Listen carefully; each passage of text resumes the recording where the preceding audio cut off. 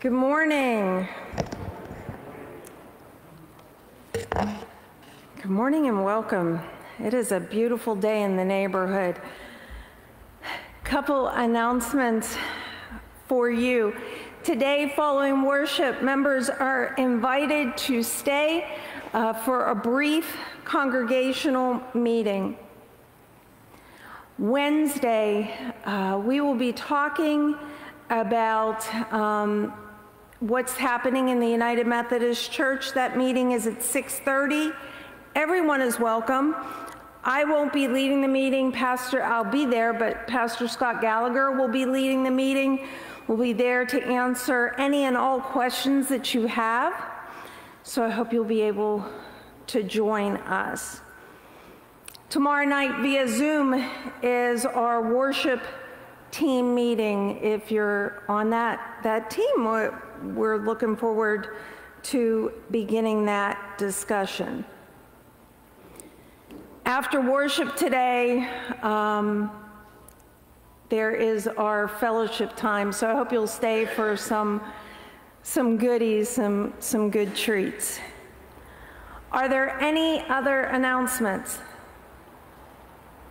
It is hot in here, so if you feel the need to do this, please do so, and let us think cool thoughts as we begin our worship praise of God this morning.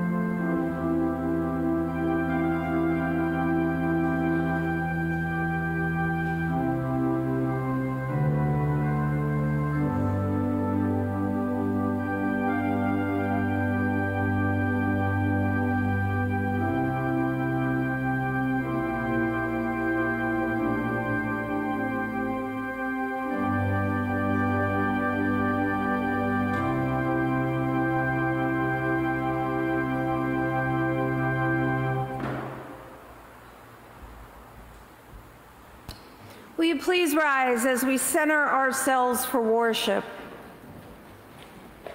With gifts of praise, we come to worship. With heartfelt prayers, we come to worship and pray. With open minds eager to grow, we come to worship and grow this day. Please remain standing as we join together in affirming our faith. I refuse to believe that I am powerless. I refuse to believe that injustice and hatred are simply the way it has to be. I refuse to believe that I am better or more deserving than my neighbor. I refuse to believe that my self-worth is rooted in my accomplishments or appearance. I refuse to believe that the church is dying because I see God all around me. I refuse to believe that the traditions of old are the only path for moving forward. I refuse to believe that I cannot make a difference. So with hope in my heart, I will strive to live a life of courage, conviction, and compassion, just as Jesus taught us. Amen.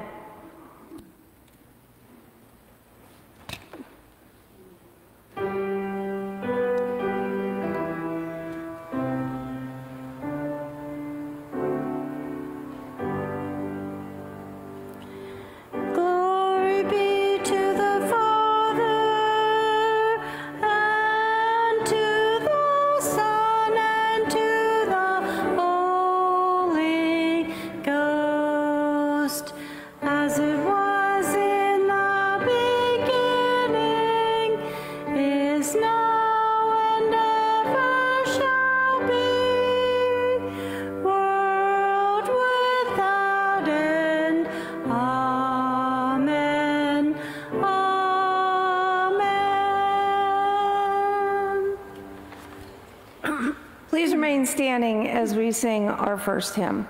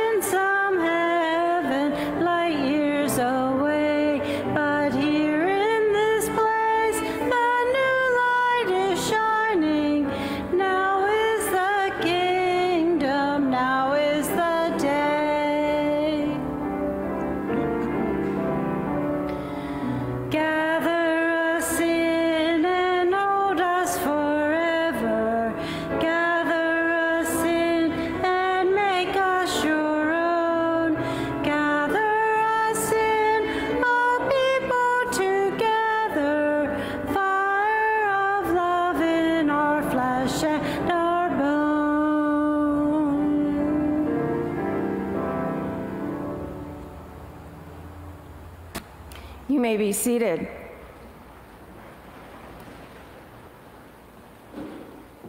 Now is the time of sharing our joys and concerns. Please be in prayer for the Matthey family. Janelle Matthey's grandfather passed away this week, so please hold them in prayer.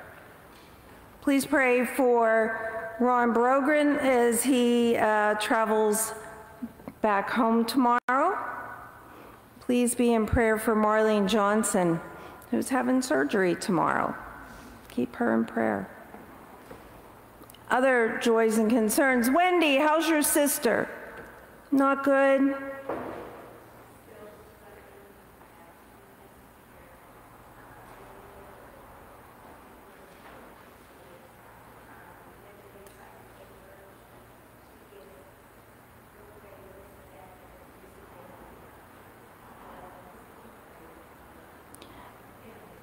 Yeah, please continue to pray for Wendy's sister. I'm sorry?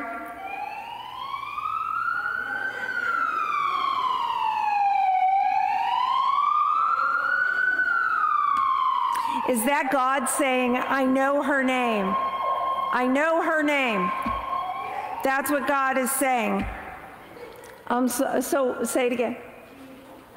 Judy Wells, please be in prayer not only for her, but those who are caring for her and her family, as she's not doing so well, and she is in need of our prayers. Other joys and concerns. DJ.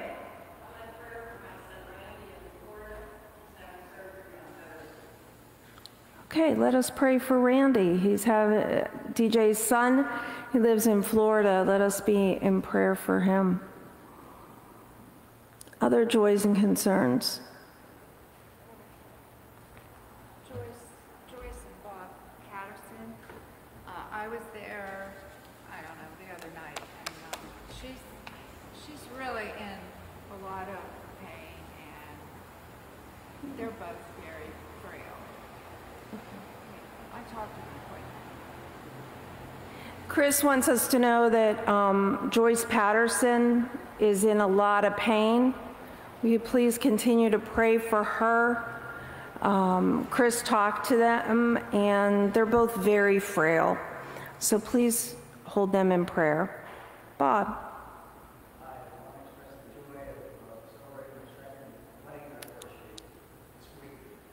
And they said it wouldn't last. Second year anniversary. Congratulations. Samantha.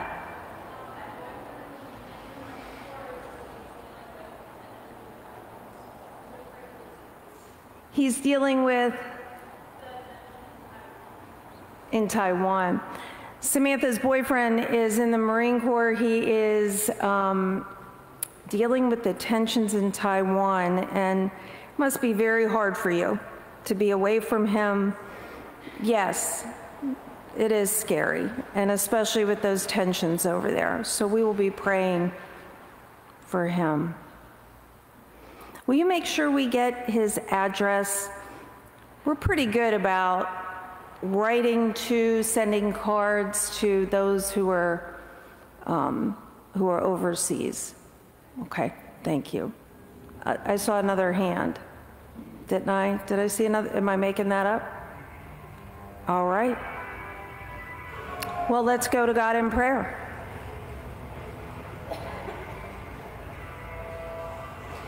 Not even loud music or sirens, God, can drown out our praise for you. You are one God. You are holy and magnificent. And your grace is loud. Even when we feel like we can't hear it. We give you thanks, God, for the opportunity to gather and praise your name. We give you thanks, God, for the blessings in our life, the people that surround us, who hold us up. God, we pray for those who are hurting, who are having challenges with their health,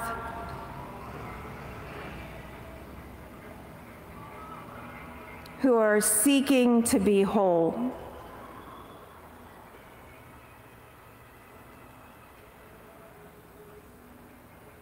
Let us be still, God.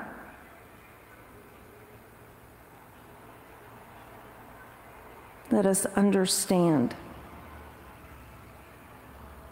that you are in control, even when everything around us feels out of control.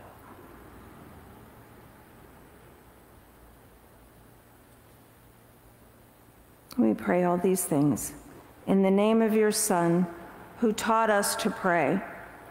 Our Father, who art in heaven, hallowed be thy name.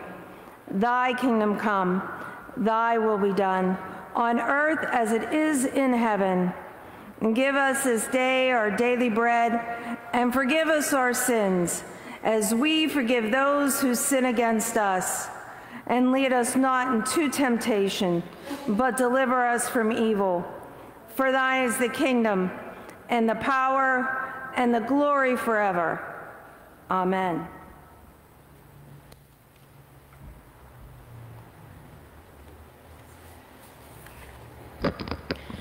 Today's scripture lesson is from the book of Luke, chapter 14, verses 1 and 7 through 15. On one occasion, when Jesus was going to the house of a leader of the Pharisees to eat a meal on the Sabbath, they were watching him closely. When he noticed how the guests chose their place of honor, he told them a parable. When you are invited by someone to a wedding banquet, do not sit at the place of honor, in case someone more distinguished than you has been invited by your host, and the host who invited both of you may come to you and say, "Give this person your place." And then, in disgrace, you would start to take the lowest place. But when you are invited, go and sit down at the lowest place, so that when your host comes, he may say to you, "Friend, move up higher." Then you will be honored in the presence of all who sit at the table with you. For all who exalt themselves will be humbled, and those who humble themselves will be exalted. He said also to the one who invited him, "When you give a luncheon or a dinner, do not invite your friends or your brothers and sisters or your relatives or your rich neighbors, in case that they may invite you in return, and you would be repaid. But when you give a banquet, invite the poor, the crippled, the lame, and the blind, and you will be blessed, because they cannot repay you, for you will be repaid at the resurrection of the righteous." The word of God for the people of God.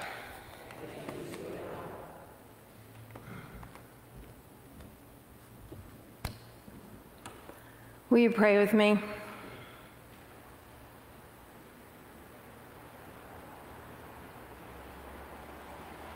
You have created a table, and you have invited us to sit. Turn our focus to you, O God. Amen.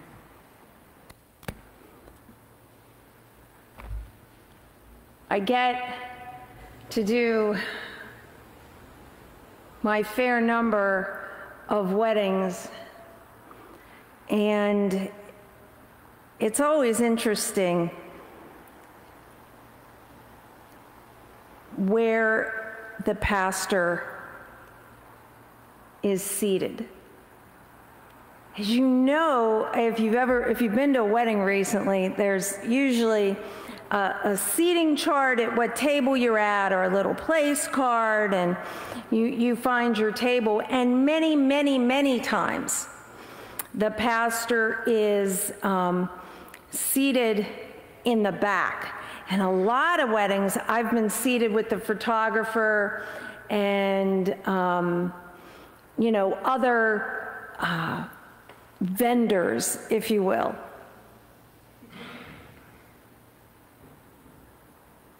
Every once in a while,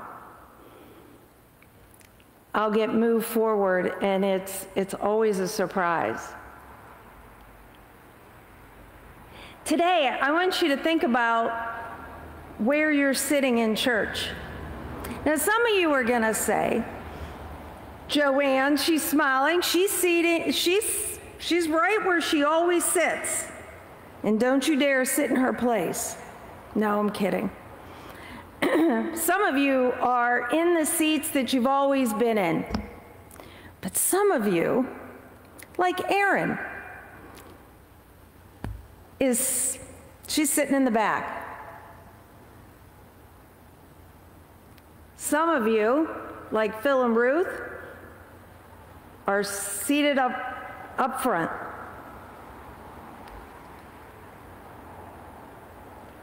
And I wonder why you chose the seat you chose. No, I'm not going to call on you. You can rest easy.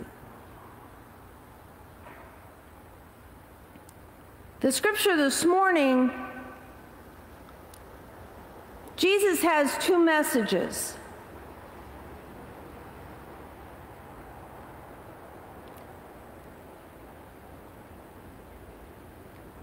The first message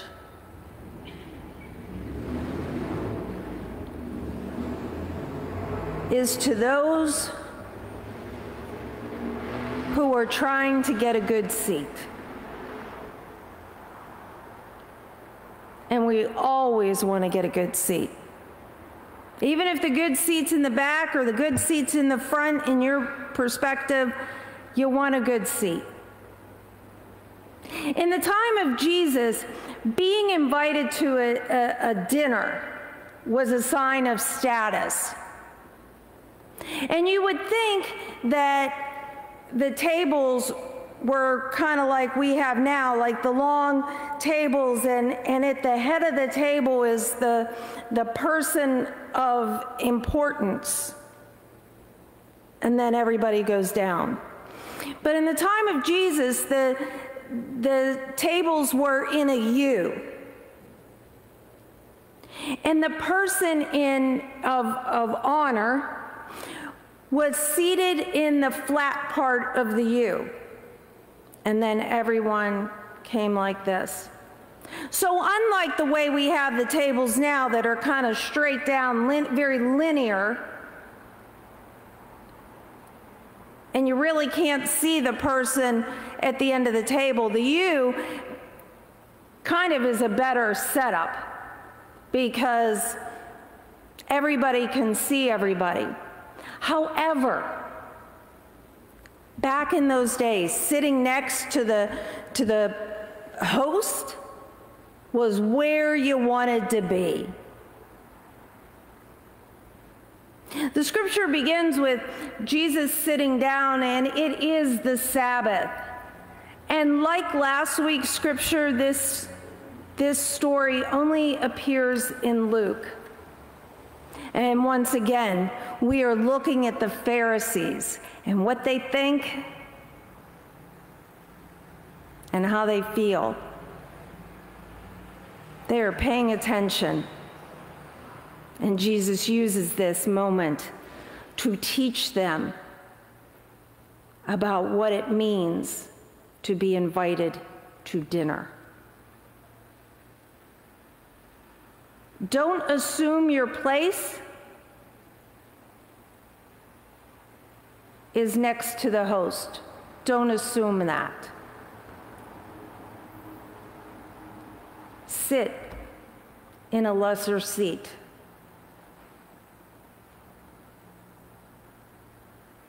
Feels odd to hear that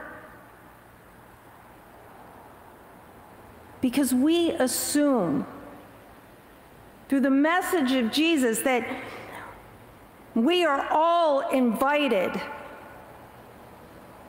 to be next to Jesus.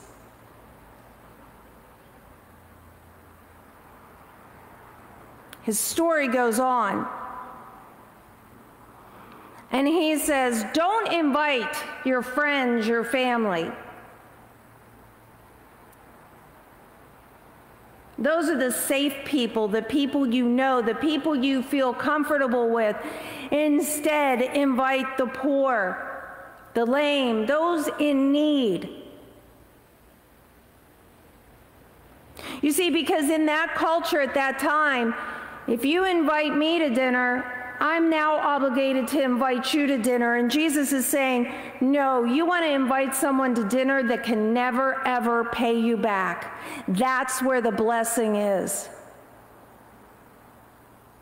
But we do things to gain things. When I was at Chautauqua, there was a couple from another church in our conference, and they said that their church was having an argument, and they wanted to get, my colleague and I, she's a pastor too, they wanted to get our opinion. The disagreement was over a welcome sign. You know, churches are really good at putting all are welcome, you are welcome, right? We're big into that. That's what we say, it's everywhere.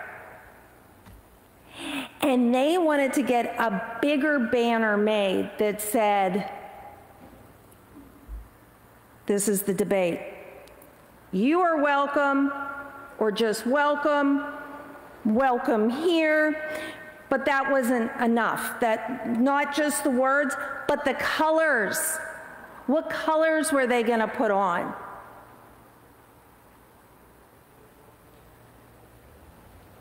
And it gets even deeper. Do they put colors on that say Black Lives Matter? Do they put colors on that say, you know, they wanted to do a group of people of different nationalities? Because this is in an area where there's a lot of mixed nationalities, and they wanted people to know. They wanted people to know that if you didn't have a lot of money, you were welcome. If you were mentally ill, you were welcome. And how are they going to put this all on one banner? And there became the argument. And they couldn't get a welcome banner through church council. It was a point of contention, and there were sides. Now, folks, let's think about this. We're going to fight over a welcome sign. We're fighting over a welcome sign. But it goes deeper. It goes deeper. I had just seen a quote, and it said, "You may invite people to the party. You may invite them to the party, but it means nothing if you don't invite them to dance." You may invite people to the party, but it means nothing if you don't invite them to the dance.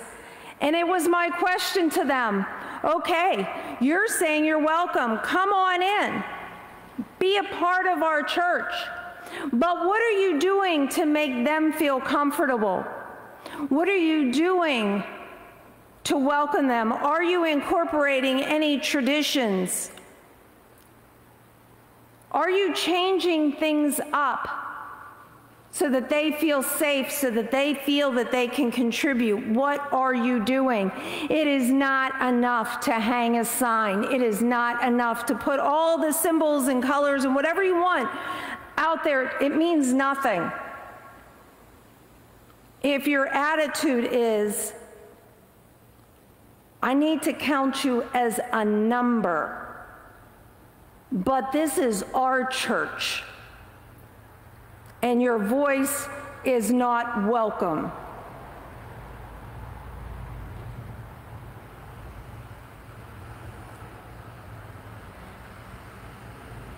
Part of the scripture today is to remind us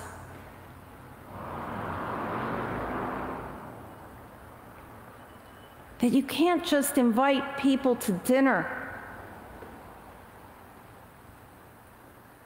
but you have to honor who they are and what they bring to the proverbial table.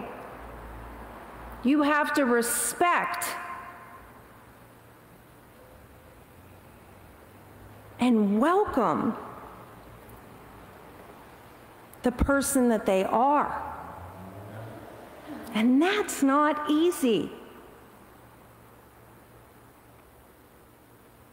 I've told you before, I've been in churches where someone knocks on the door and they are not invited in. Their name is not asked.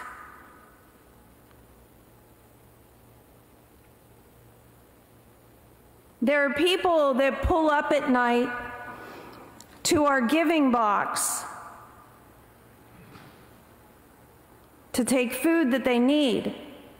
And the giving box gives them their dignity because they don't have to knock at the door and tell you that they're hungry and justify what they need.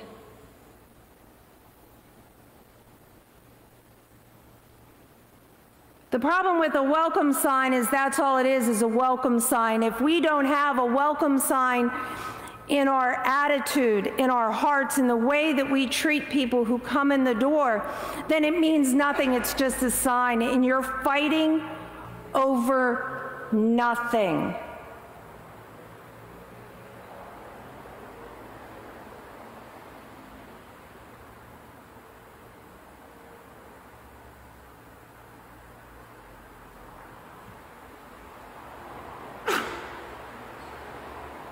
It matters when you say welcome, that a person comes in and you genuinely care about them.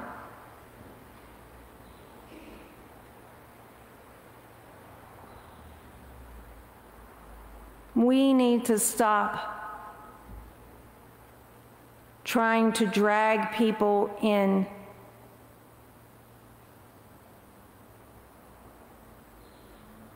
to change our statistics.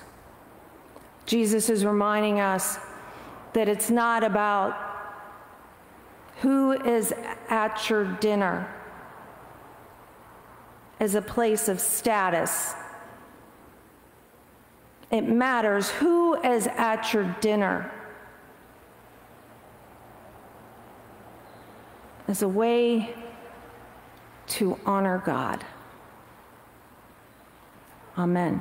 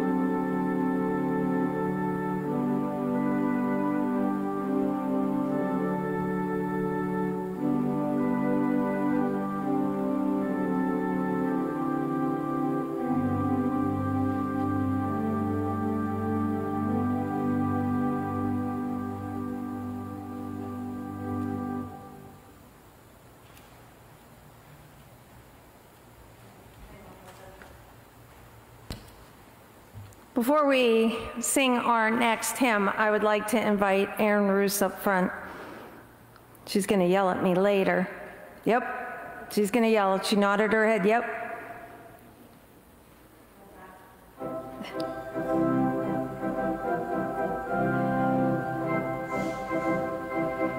You're going to get yelled at later.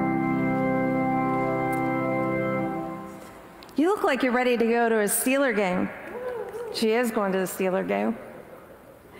Erin has been our administrative assistant for the last 3 years, and she has been blessed with an opportunity to go to Duquesne University, full-time position, working in public safety. And we couldn't be more happy for her in this new role. I have known Erin.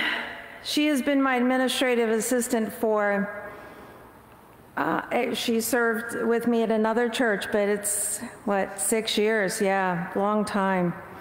And she has been my nemesis because she tells me about myself, and that's not always a bad thing. And she has been my friend. She has been my partner in church crime, and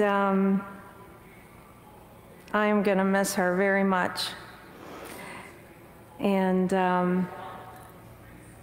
yeah, it's Erin has made things better, and I was wondering if we could take a moment to show her our thanks.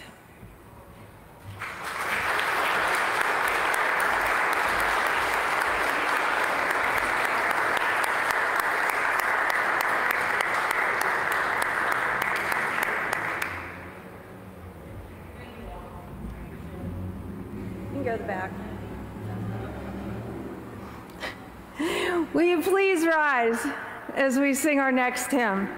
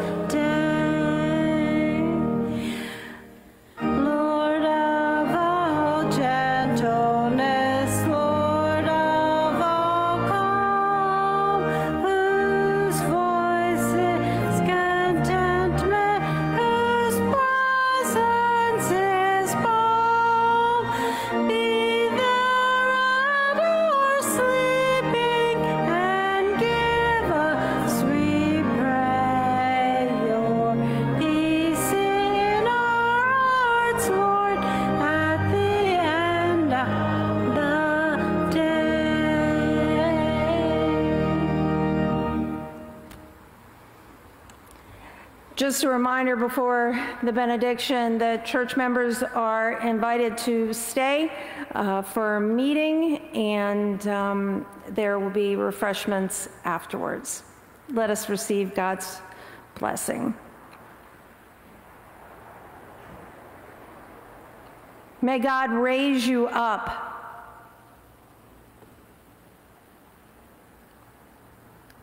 May God hold you close. May you realize that you are valued, important, and wonderfully made. Amen.